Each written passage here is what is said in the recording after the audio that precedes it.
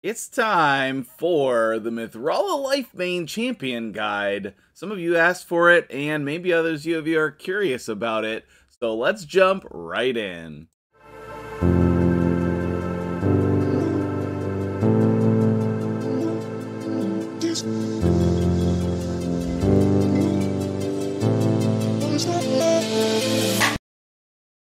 What's up, guys? MtgJedi here. Something in my eye. We're talking Mithrala today. I got a message from my dude, Worthek123, and he was wondering about masteries and stuff about Mithrala. Well, I'll do you one better, my dude. We'll just make a full video for you and everybody else. Typically, if one or a couple people have a question that's the same, lots of other people have that same question as well. That's what I've found from teaching, and it's pretty true for raid as well. So I'm excited about this champion guide. It seems like my brother messed up my spacing here. Let me make sure everything's on screen for you guys. Okay, there we go. Mithrala Lifebane. Now, I did a video the other day on her as a top 10 champion in Raid Shadow Legends, and I still believe that to be true. I'm working on her build. I'm trying out some things, but so far right now, I am pretty satisfied. So here's her kit, just real quick in case you don't know. We have 2 times at random on the A1. When you're attacking a boss, obviously this will go to the same boss. But if you're using her against Hydra, then, you know, it's probably going to hit 2 different heads. I don't know pros and cons there, but it is what it is. The crazy thing about this is it's 100%. We don't have any other champion in the game who auto places 100% poison on the A1. No other champion, I don't think. AoE Hex, increase defense, increase attack. Really good, really good. And then A3 is a full cleanse, strengthen, shield. Unparalleled, unparalleled. It's her passive, though, that is going to really bring us a lot of mileage here in this champion guide, probably. I think that this is her most powerful ability, right? The 2 different parts. Whenever this champion's attacked by an enemy under Hex, 50% chance of applying petrification on the attacker for 1 turn. Whenever an ally is attacked by an enemy under Hex, 30% chance of applying petrification on the attacker for 1 turn. So, if they attack her, which in my team they're going to, if they attack her, then it's a 50% chance to petrify them. Now, I believe that that is after they attack you, which is unfortunate, like, because then that would make her a lot more survivable, okay?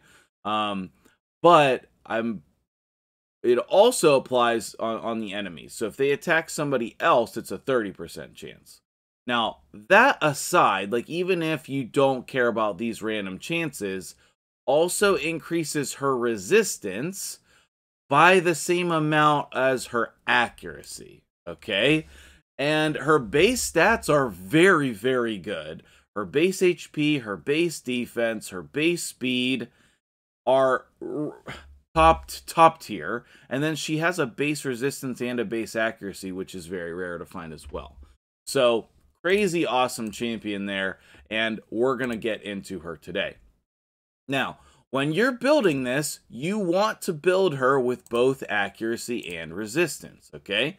So let's take a look at my build. I have a 4-piece perception set. I have 3 6-star legendary pieces, which are like some of the better pieces on my account. And then I have this random shield that I'd like to replace. It's all right. You know, it has 3 good stats on it. Maybe I should just put it to 16 and be done with it. But I'm just going to take a quick look at my perception set fields and see if I didn't get anything better. Okay. We're looking for these stats, right? Or something like this. Accuracy and speed. she was a little bit slow, and that's fine for my build. Like, we could do this, but then we would lose that speed. And so I think that that's why I'm having a hard time finding another shield to replace it, because it needs speed, and so many, so many champions want speed, basically everybody. But let's just take a look at equipped real quick before I go over the rest of it. Make sure that this is the final build. See, because we could do that, but I actually don't think that her accuracy, her accuracy is not that high right now. So, I don't know. I don't really see a better one. That's probably why we ended up with this one. So, anyway, okay. So, going over her build, okay? When I went to do the build, basically I thought I want either HP percent or defense percent gloves. Probably either one of those are fine. You want her to be survivable, but I'll be honest, the main way she's been survivable for me is the reaction accessories. You know, like, these are not the best pair of gloves ever. They do have more HP, more defense, resistance, okay? But I have an accuracy chest on, and I feel like that's the only reason why I'm hitting this high of an accuracy, okay? I tried to get basically accuracy, resistance, that kind of stats on all these pieces. We got a triple resistance here and accuracy hit.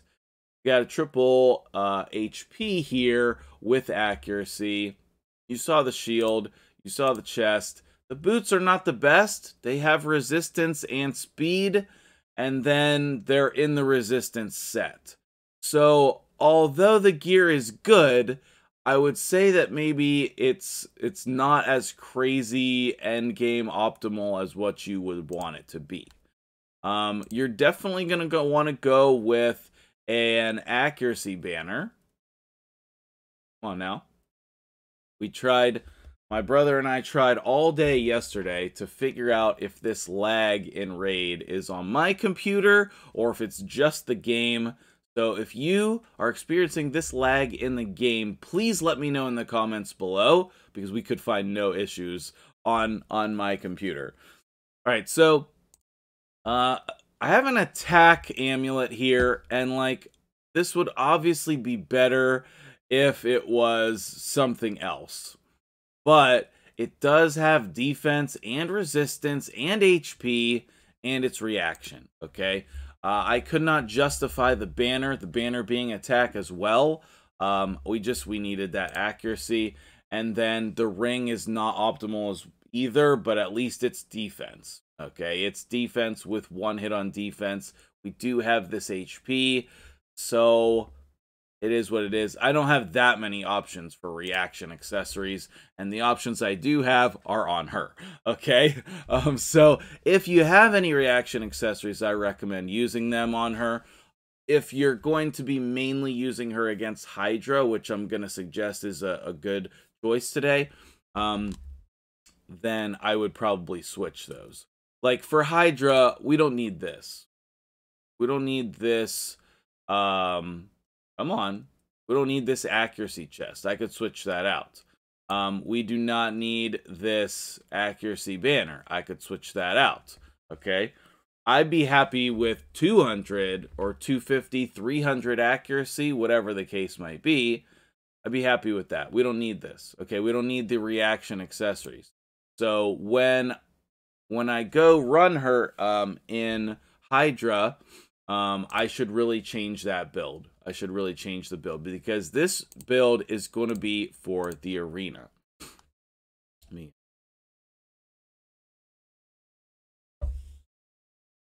All right. So, two main places that I think you should use, okay? I think you should use her in... Well, she could be good in Doom Tower. Let me just say. She could be good in Doom Tower and against some Doom Tower bosses. That would be very similar to a Hydra build. I think she's very, very good in Hydra. She provides all different kinds of stuff. We're going to look at her there.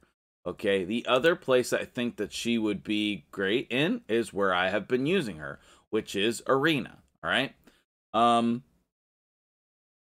let's take a look at the team that I would like to use her with.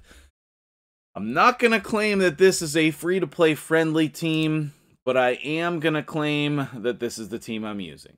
So let's come in here and use this team. All right. So some of you may have this team. Tell me what you think about it, whether you have it or not. Let me know what you think about it, okay? There are 3 Void Legendaries on it. 2 of them you can get in the game. The other one was a 10x the other day. I know that some people do have Necrit. I know some people do have Candrafon.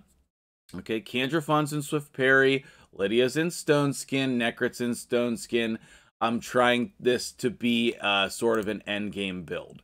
So Mithrala has high resistance, so she should not be debuffed by Lydia. Okay, she should not be debuffed by Lydia. Oh, we can't look at your stats like that. Can we now? No. Okay, that's still bugged. So we have something like 700 resistance. 475, and then over 200, 675. Yeah, something like 700 resistance, okay? So I've never seen a Lydia with that much accuracy, right? But sometimes, like, I don't have her glyphed yet. So once I glyph her, I think that we could get that above 700, but we're still not to the point with my Great Hall. Like I mentioned this in a video the other day, we're still not to the point with my Great Hall on this account where it is an end game Great Hall. My Great Hall looks very mid game, okay? Because the person who had this account before me, remember, I've only been playing on this account for 6 months. The person who played this account before me did not ever do Arena. So I didn't have any medals for my Great Hall. I didn't have any things leveled up in there. It was early game, very early game. So let me first say, if you are coming in here with Stone Skin, bro, definitely you should be doing that. Now, you can see that we're alive. We're alive. And no one's been petrified yet. But Mithrala needs to be faster, because she needed to go there. Now, I don't know what happened. I think Lydia is in Relentless, because Lydia got 2 turns. Okay? So I think what we're going to do is we're going to attack here, because we don't want her to want her to kill us. All right. Well, no, we're still okay. We're still okay. This is not really a great showcase of Mithrala with her being dead, but she's about to be revived. Let's put this here. Perfect. Come on, Arbiter. Revive. Revive. Try and just kill this Lydia. And you can see, like, we're still alive. There it is. Our team is back up. And ally attack. All right, well, we got the fear. Okay. Then there's the Swift Parry proc. Now we're going to get into what the team actually does. Decrease defense and weaken. I'm going to cleanse here, but we could do increase attack. And then I'm going to kill them. Right? So that looked like we were going to die. That looked like we were going to die there. Right? And that's obviously a very strong team. We had, let's scroll back down. We had a +1 Lydia, 256k team power. Okay? This victory 7 seconds. That was way longer than 7 seconds. I really wanted to fight this team, but I think Warlord's going to lock us out. But we definitely could fight that team. Although, or we would be resisted. I don't know. Let's try this team. The team power is not crazy high, so let's give it a shot. Hopefully they fix the arena in the next couple days, because it's been real bad. It got way worse this weekend. I'm curious if anybody knows, do we have any platinum finishers? Okay, there was the reaction proc. Going to fear him again. I'm going to see if we can kill Warlord, because now see, she's almost dead. Now she's dead. And you could see, so I don't know if this is like a great example of her, but this is one of her main functions in this team for me, okay? So maybe it would be, maybe I'm not choosing like the best team setup for her. Maybe I'm not. I'm just gonna kill Arbiter. I know that I could mess around and get her revived. It was essential for her to be revived the last time in order to get the win, but it's not essential for her now. Sometimes we need her to win, sometimes we do not. All right, kill him. Oh, we got a weak hit. Okay. All right, so we did get the win here. I wouldn't say that we really showcased Mithrala, but I don't know. You tell me. Like, what do you think of Mithrala in this team? Do you think that there's a better place that we could put her in? I think if we had a shield set somewhere, that would be good. But because maybe I'm not going to be going up against teams with that with a lot of buff strippers. I will say I do like this team against Hegemon teams. So, let's see which Hegemon team we want to try her out against. Feel like don't want to do Lydia. Okay, here's a +4 Trunda, so she might die again. I wonder if the only thing I need to do is make her faster. I wonder if that's the only thing. She's pretty slow. Oh, I forgot to go over the masteries. That's the super important part. Okay, so you can see there, she's dead. This is the best Mithrala showcase of all time. The whole point of Mithrala in this team is so that, oh my goodness, with that decrease attack, jeez. Can't put it on him. Oh, he can put it on himself. Like, I don't think he can put it on himself. All right, Candrafon, you gonna bring this home? I don't think you are.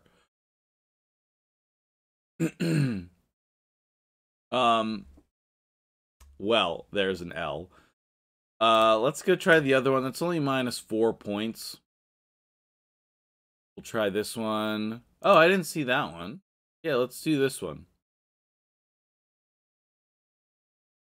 Okay, so, and then I'm going to talk to you about Hydra as well, okay?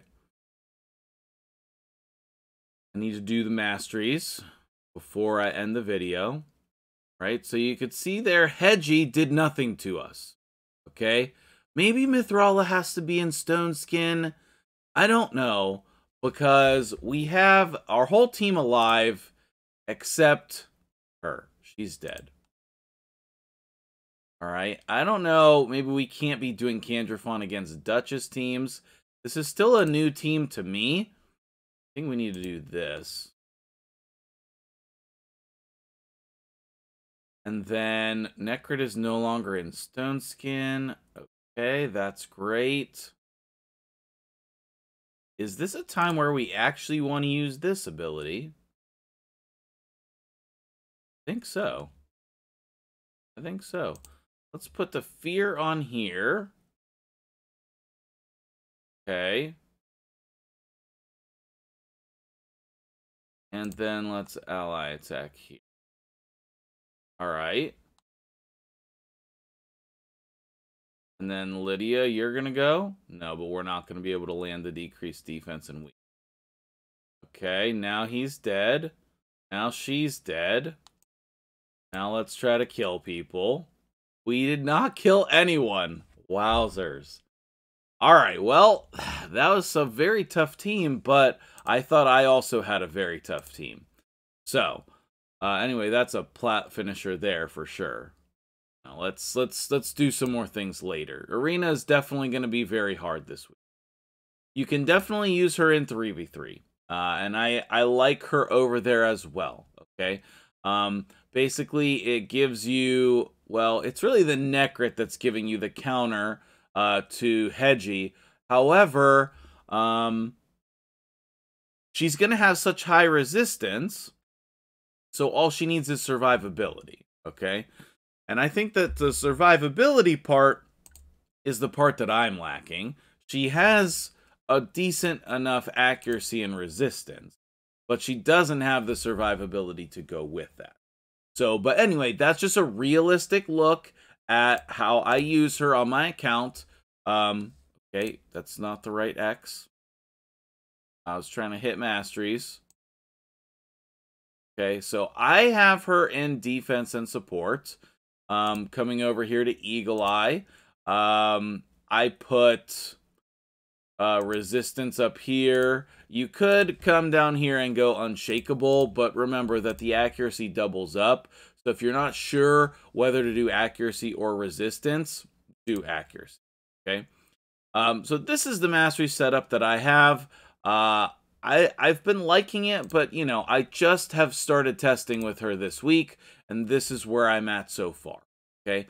I want to mention for a second about Hydra, but I'm not going to actually go in and do a fight. Maybe I'll do a separate video on that. We'll see. Let's come up here. Do I have the team ready for Hydra that I want to use? Yes. Okay, cool. So, I don't know. I think I'm going to take him out. And I'm going to put in Husk. Like that. Okay. And then I think I'm going to put her there, like, so I'm going to do this kind of a setup where we have Mithrala and Lydia. They work really well together, okay? We have Lady Kimmy and Arbiter. They work really well together. And then Husk and Royal Guard, they work really well together, okay?